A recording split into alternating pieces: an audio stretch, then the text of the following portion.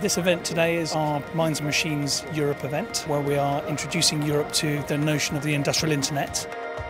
We decided to have it at this very iconic venue, a huge power plant built in the 1930s, and we thought it was a very appropriate place to have the event because it's very much a relic of our industrial heritage, and what we're trying to introduce people to today is, what our industrial future will look like.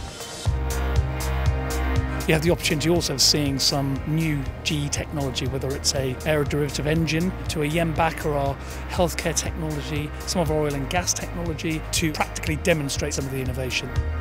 I think for me it's about how machines will talk to each other, being able to pick up trends and insights that humans would miss. And they gave one or two examples from the healthcare industry, I think, which was very interesting. And I wonder how that might apply in other sectors, including in my own, in the electricity sector.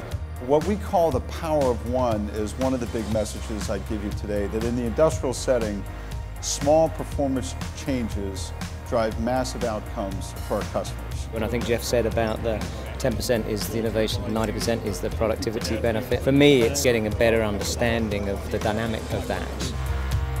Even within a trade publication like our own, it's not just about writing about what other people are doing with data. It's like, how is our business being run and how do we use some of these ideas within our own space? Right now I'm more into the research and academic perspective, and seeing that this is actually transforming the whole industry and transforming General Electric as well. It was really exciting to see that from an industrial perspective. We're here today from KHMF1 to support the big data story. The car generates in excess of 20 gig of data over a race weekend, and GE are helping us analyse that data, investigate that data, and to make us learn more from it.